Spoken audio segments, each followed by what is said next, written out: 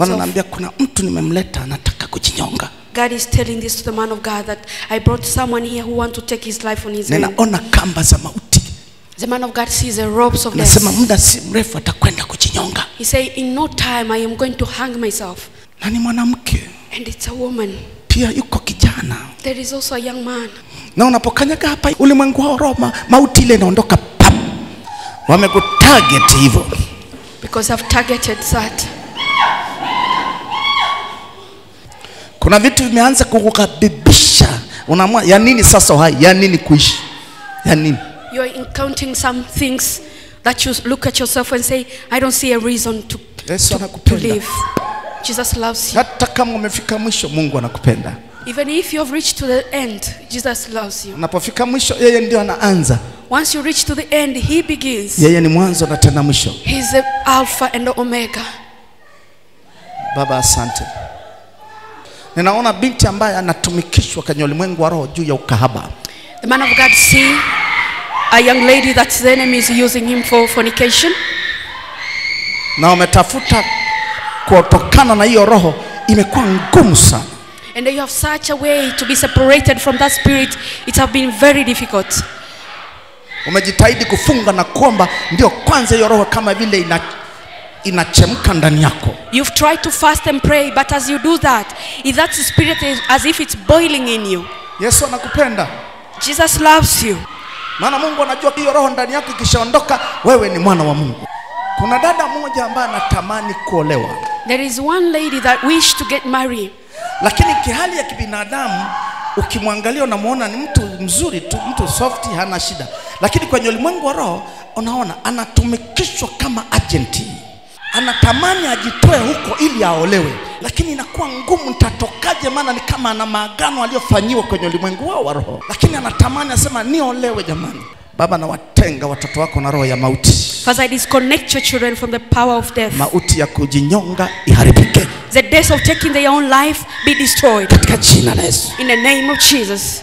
Baba, na watenga watoto wako na ukahaba.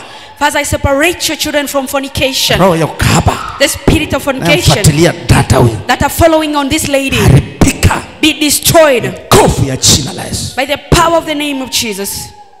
Ninaona watu ambao wamekuchafua hatua zako. Ninaona tope kwenye miguu. The man of God see tope. Mud puddle on your legs. Yes. Na waliokurushia tope ni watu ambao nao wanajifanya ni wanampenda Mungu. And the ones throw mud on you, they pretend as if they love God. Kila wakati umepambana na vitu vigumu sana kwenye ulimwengu wako na hata katika uchumi wako. Every time you have been facing hardships in your spiritual realm, your financial situation. Neno la Mungu li hai. The word of God is alive. Tena lina nguvu. And is powerful. Unafunguliwa na kutengwa na hali hiyo. You'll be set free and be separated from that situation. Ulichafuliwa ili usipate chochote katika maisha yako. You are contaminated for not to get anything in your life. Funguka. Be delivered. Kila kifungo walioifungia nafsi yako, waliofungia baraka zako, nasema funguka na baraka zako ziachiliwe kwa nguvu ya jina la Yesu. Every chains they block you and block your blessings, I command it to be released and to be opened in Jesus name. Get out. Toka. Chochote ulichokanyagishwa na kufungua kwa jina la Yesu. Everything that you stepped on, I deliver you in Jesus name. Leta nani? Trina. Wewe ndio leto hapo ulikuwa umepoza? Ulikuwa utembei? She was the one. Sasa unatembea? Paralyzed last week. Hebu tembea tu. Namkumbuka yule dada aliletwa atembee. On Wednesday she was here, she couldn't walk properly. She was paralyzed one side, but now she can walk. Si nikwambia ulikuwa uwezi hata kunyanyua mguu. Ulikuwa umepozwa pande moja. She was paralyzed one side.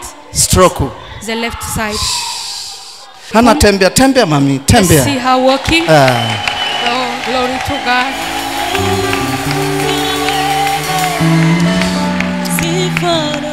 Siku ile mlikuwa mko na nani? Mlikuwa na mama? Mama iko wapi? Ni ajabu, ni kweli.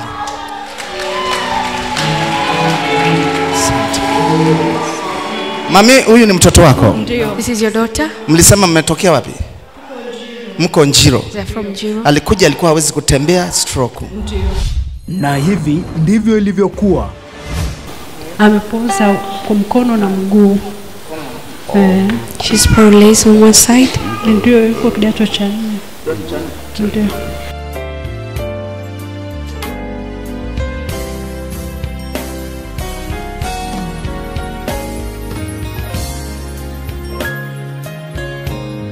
You go back to school. You'll be very bright at school.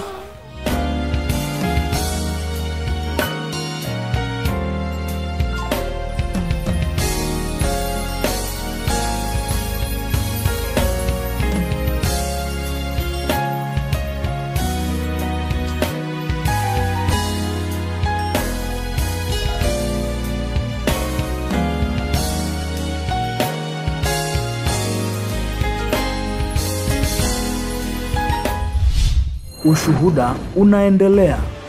Kwa hiyo unathibitisha sasa anatembea. Anatembea kuanzia Jumatano ulipomwombea, anatembea vizuri. Nani amefanya hivyo? Ni Bwana Yesu. Bwana Yesu. Jesus did all of this. We glorify. Utasoma kwa bidii. Go and study diligently. Baba yake hajawahi kufika, leo amefika. Ndio. Baba analia. The father is in tears. Kwa nini analia rafiki?